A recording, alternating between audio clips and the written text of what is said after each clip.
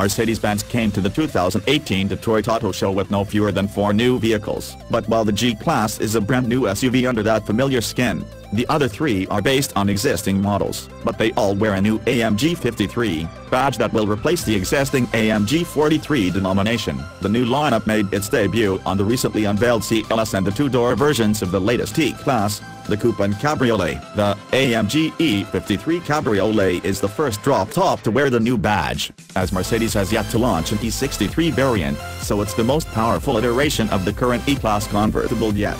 The unique trunklid spoiler, which adds a bit of sportiness to any convertible, is available in either body color or exposed carbon fiber. The package is identical to the one fitted to the coupe, so the drop-top gets the same silver chrome, twin-blade grille and black lattice mesh instead of the diamond radiator, revised side skirts, and new rear apron with high-gloss chrome tailpipes. The unique trunklid spoiler, which adds a bit of sportiness to any convertible, is available in either body color or exposed carbon fiber. Inside the cabin, the AMG upgrade adds an AMG performance steering wheel wrapped in apple leather, exclusive upholstery in colors, and carbon fiber, glass fiber, or matte silver trim. The wood inserts and piano lacquer and the dynamic microfiber option for the steering wheel are only a couple of the numerous customization options available.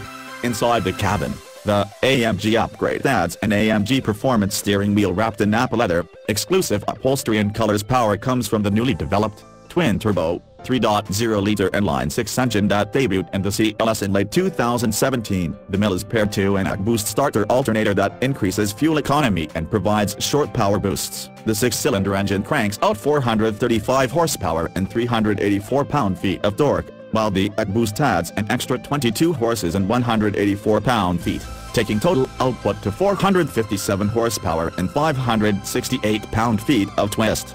A 9-speed AMG speed-shift transmission and 4MATIC all-wheel drive system drives the power to the wheels, enabling the E53 Cabrio to hit 62 miles per hour from a standing start in 4.5 seconds, more than a half-second quicker than the E400 4MATIC mode. Top speed is electronically limited at the usual 155 miles per hour. Stay tuned for a full review on this model.